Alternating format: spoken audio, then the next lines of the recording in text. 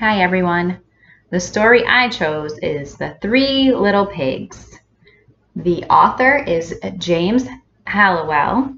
I have one book right here. There's many renditions of it, and this is just the one I happen to have.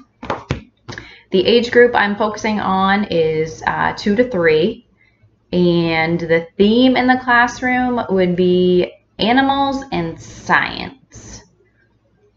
So here's the three little pigs. They decided to venture away from their mother's house and go live on their own. We have the first little pig decides to make his house out of straw. Along comes the wolf and says, little pig, let me in." And the pig says, "No, not by the hair of my chinny chin chin." So the wolf says, "I'll huff and I'll puff and I'll blow your house in."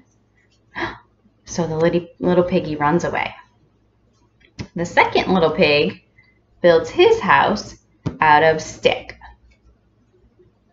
And the wolf comes along and says, little pig, let me in." And the little pig says, "No, not by the hair of my chinny chin chin. So I'll huff and I'll puff and I'll blow your house in." So he blows the house in, and the second little piggy runs away. The third little piggy builds his house out of brick. And the wolf comes along and says, little pig, let me in." And the pig says, "No, not by the hair of my chinny chin chin." And the wolf says, "I'll huff and I'll puff and I'll blow your house in."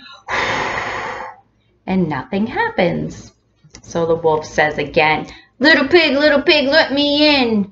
And the pig says, "No, not by the hair of my chinny chin chin. I'm gonna huff and puff and blow your house in." And nothing happened. So the wolf went away.